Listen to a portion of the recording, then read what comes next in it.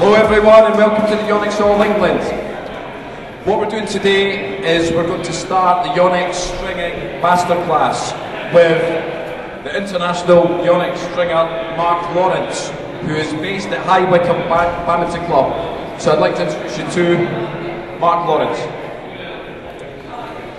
Okay.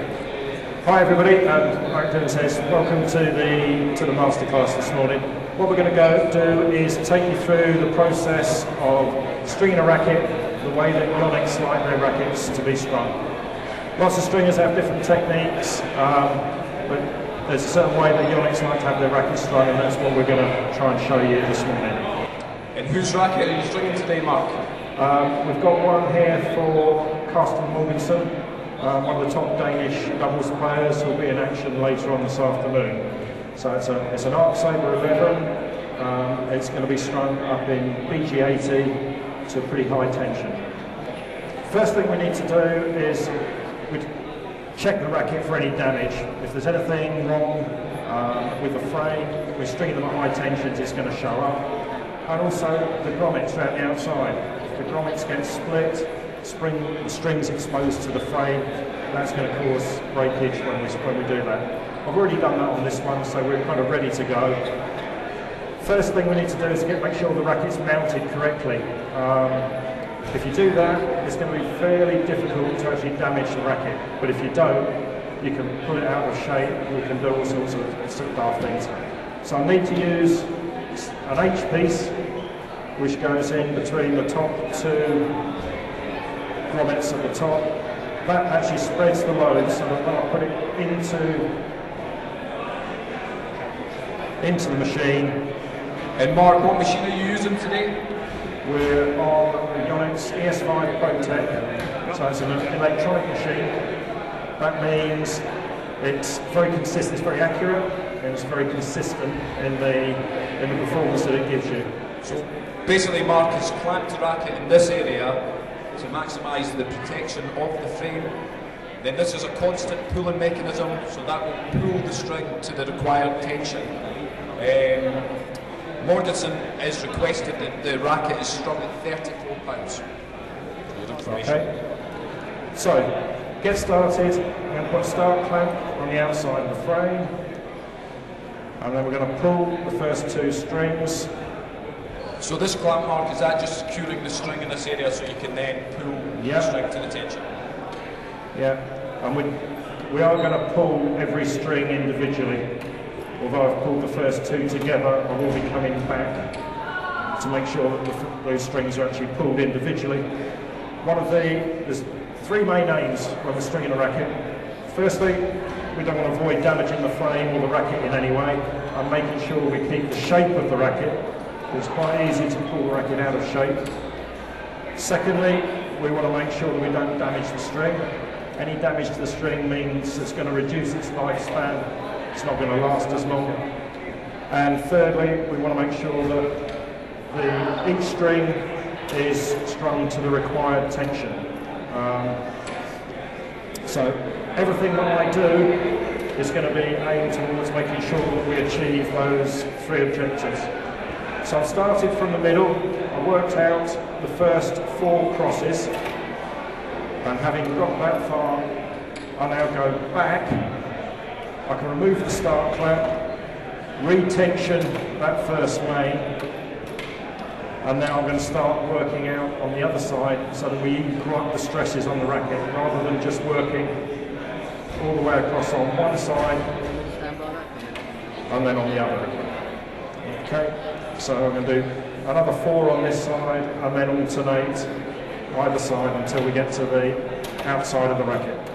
Now Mark is strong in most of the big badminton tournaments in the world, so he's strung at the Olympics, World Championships, the Yonex All England and the Commonwealth Games. And what string has Morgensen chosen to play with? Because there's various types of string. Yeah, Carsten uses BG80. It's probably the most popular string that we use at the major events. It's certainly very popular with the Danes. They almost exclusively use BG80. It is a performance string. That means it's quite a thin gauge string, and it gives you very good repulsion and control on net shots. It's actually got a little bit of a textured surface to it which grips the shuttle, so it gives you very nice control over spin net shots front of the court. What you tend to lose out a little bit on is the durability. So basically the players are looking to maximise their performance from the string. Yeah, absolutely. So at this level it's all about performance, it's not about how long the string will last. Okay, we're getting towards the outside of the mains. A standard racket string pattern will be 22 mains, 11 on each side. And how much string lengthwise does it take to string a balanced racket? If you buy individual sets, then you get 10 metres. You can actually get away if you're taking off a reel with about 9.5. It's always better to have a bit too much rather than get to the end and find you haven't got enough. So I've got my own special knot that I tend to use for tying off. On that side, and then we'll go around, same on the other side. When we get to the outside here, we've done 9 straight holes. I'm actually going to go in through hole number 12 at the top and reverse the 2 outside mains. That actually it slightly reduces the stress on this outside one, and it also allows a shorter run of string around the outside of the frame when we come to tie off, which is really just a cosmetic thing, but it makes the whole job look a little bit neater. I'm putting these little bits of scrap of string in as we go, so that when I come to put the crosses in, I can actually get to the blocked holes slightly more easily. I'll show you that when we get there. Okay, last main, clamp, release, and then to tie off. I'm aware I've got to keep the left hand out of the way, but we come through, 1 half hitch, second half hitch through, pull the first one through the second, loose end round the back, and pull through. With some of the thinner strings, particularly BG66, this string, some knots will actually slip back through the hole, but this knot, so far, hasn't let me down. We come to do the crosses, we're going to take the tension up a couple of pounds. And for what reason to do that, Mark? That actually helps keep the shape and the structure of the racket better than just by doing an even tension all round. Something Yonex have done some research and development on, and they've found that a couple of pound higher on the crosses makes for a better final job. So we'll start coming. And do you have to, sorry Mark, do you have to re-tension the clamps at any time, or is that secure through the process? That should be, the clamp should be fine. Okay. This is the bit that actually takes the time, particularly when you're first starting out. It's just this weaving process, over and under, and through the far side, eventually.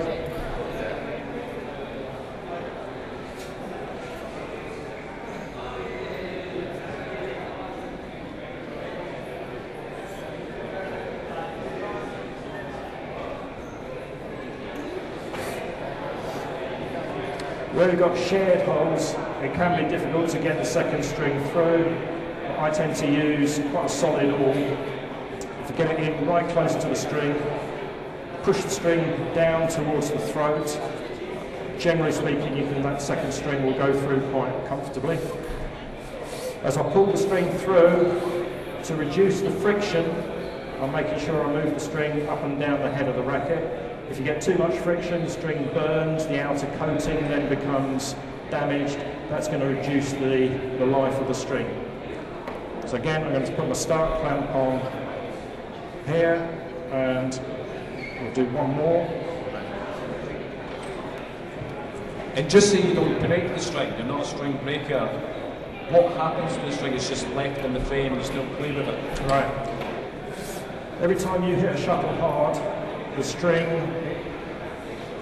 expands and then you get this repulsion, it snaps back into position. Once you've hit the shuttle hard a couple of thousand times, it's still going to stretch, but it's not going to snap back as quickly. So it's a kind of a gradual process, but over time, the string's not doing as much work for you, and you're actually having to do more work.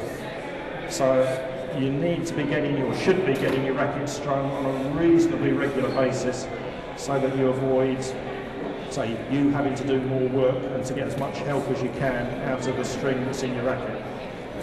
So as a general rule, would you say it's fair to say you should maybe get your racket strung as many times in a year as you play in a week? Is that fair? That's kind of a good rule of thumb, yeah. If the string doesn't break, obviously if it breaks, then you're going to have to get it strung anyway. But if the string doesn't break, then yeah, if you're playing twice a week, then at least every 6 months. Otherwise, as I say, you could end up with sore shoulders and elbows and stuff by having to do the work rather than the string. Okay, we're getting towards the top, so we've got some more shared holes coming up. Use my awl to get through. So get up to the top here. If you are stringers, quite often as you pull the string through, it will tend to coil. But if you pull it through one side first, so I'm pulling this all the way through on one side before I put the string out to the other side of the racket, it tends to stop that happening, or certainly tends to stop it happening as much.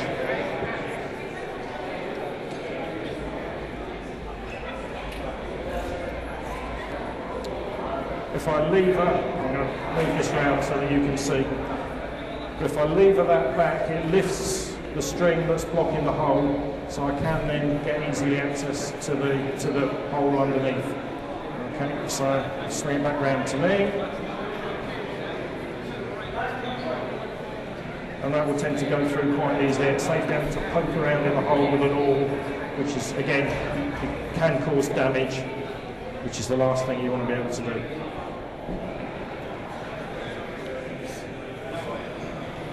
And on average, how long does it take you to string a badminton racket? Well, the first thing I'll say is, being a good stringer, it's not about speed, it's about quality.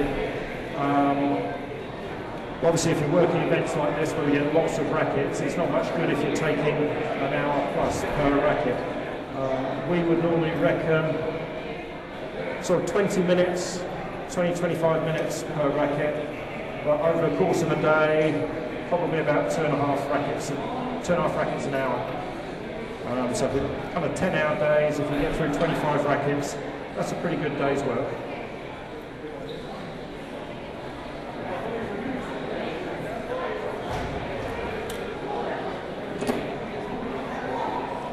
And you've obviously travelled the world stringing at all the key tournaments. What would you say is your favourite tournament to string at? Well, this is the first one I started at back in 1994, the All England Championships. Having done it for 22 years, it's always a great pleasure coming back. I now know so many people here, so many people want to come up and just say hello. People that you only maybe meet up with once or twice a year. So I'd have to say the Yonex All England is probably the favourite tournament. I have been very, very lucky. I've travelled to, I think it's now 20 or 21 different countries, mainly around Europe, but also into the Far East. Seen a lot of places and met a lot of people that I otherwise wouldn't have had the opportunity to do. So. And do you find that the various tournaments, there's different stringing conditions?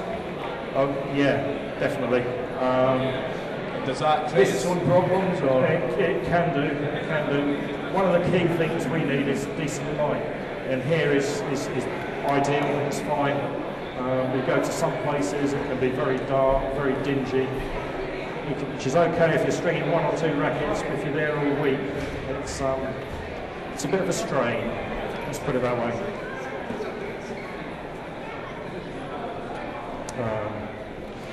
So you're obviously coming to the end of the stringing process.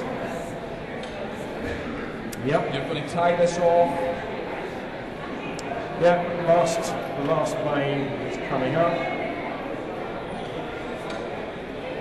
Okay, tension, the last one.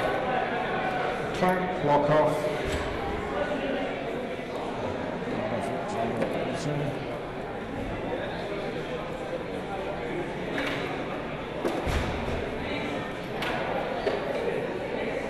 So, same knot again.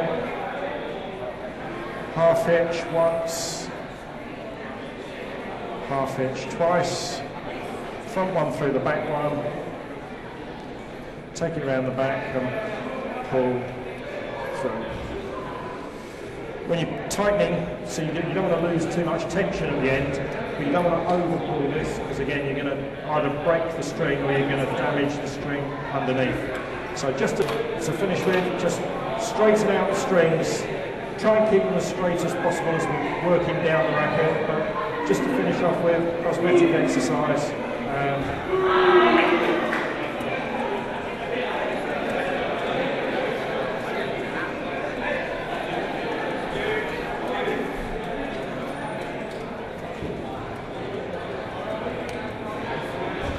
Okay, release the clamps. There we go. I don't know how long that was, but you will probably see that racket being used this afternoon. Morganson and Bow against the top Japanese men's doubles pair.